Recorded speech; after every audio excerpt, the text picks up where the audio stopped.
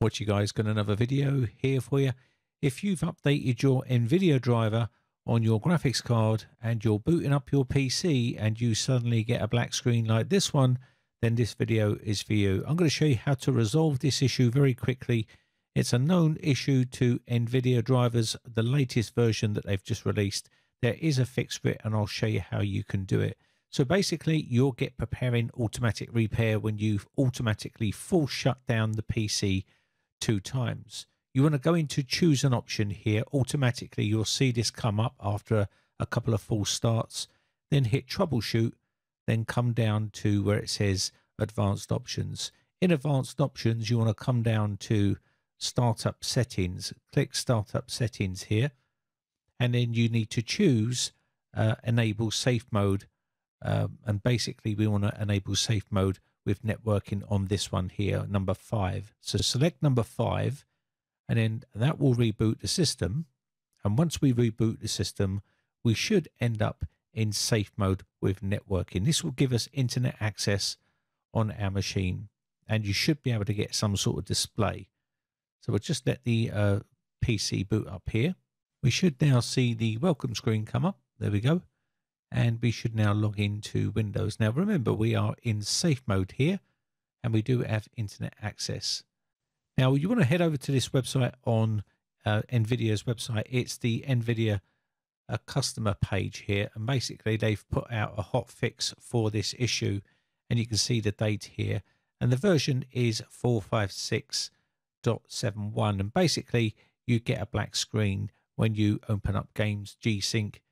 There's also RTX shadows and reflections, and you also get Original Sin 2, Fortnite. There's a bunch of other things. You may also receive a load of other issues here, so you definitely need to get this fix.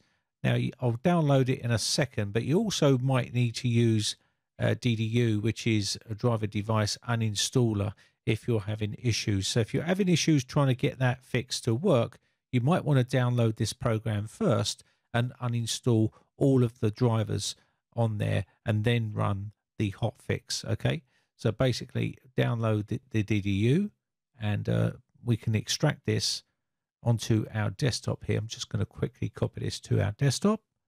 So I'm going to copy both of these files and put them onto my desktop here. Once we've got them on there, we can run these and uninstall the driver. Now it's safe to use. You may see this message pop up. Don't worry about that. Just click OK and we can move on to the next step. So I'm going to click OK here. And we now see options. You don't need to worry about any of these for this video. So click close. But if you do want to change any of these, you can do, but be very careful what you're selecting here. Now we need to select the GPU and then select Nvidia, because that's the one we're having trouble with. Now the one you need to select here is the very top one, clean and restart. This is highly recommended. This will remove all of the driver from the computer, and then you can install that hotfix. So it's best to download that hotfix first, and then you should be good to go from there.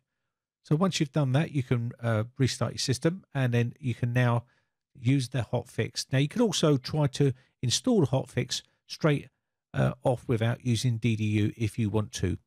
Now I added the DDU part in just in case someone has issues still after they've installed the hotfix. They shouldn't do, but if they did, they can always use the DDU to uninstall that driver first and then use the hotfix. But basically try to do the hotfix straight out, and if it doesn't work, you can automatically just go ahead and try to install the hotfix. Once you've done that, you can click on the hotfix here and it will say checking for compatibility, and then you can go through the installation process. Once you're done, you'll need to restart your PC. It's not going to go back into safe mode. It will go straight to the desktop, and hopefully your problem should be resolved. So let me just quickly let this load up to the desktop here, and hopefully your black screen will be gone and you'll be back up and running, and you'll be able to play all the games that you want to play without any sort of issues. And there you go, we're up to the desktop here. No problems at all.